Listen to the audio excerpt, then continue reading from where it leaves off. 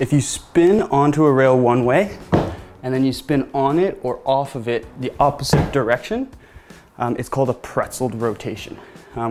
It comes from an actual pretzel where your body's all twisted up.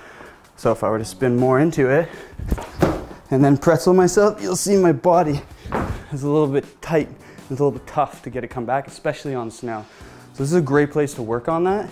And the skill you want to have to be able to pretzel is that scissor, which we've discussed in other tutorials.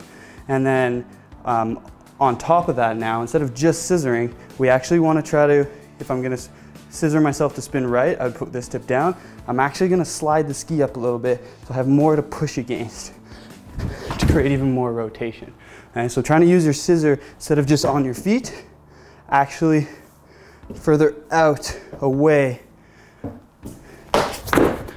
from the middle of your foot. So a little more on your tail or your nose or your ski. You can do it in all rotations. I'll show you a few examples right now. The more you spin, the more you feel like you have to pretzel. So a common one is the Ray Charles, which is getting on, back swap. So I continued the same direction, pretzel, 2 out, and I spin the other way out. Another one is the Ellen, which is all front side, meaning I'm gonna get on, I'm gonna do a front side to the opposite direction, switch up, and I'm gonna do a front side 2 out again. So you see I have to scissor it again to stop the rotation and spin the other way.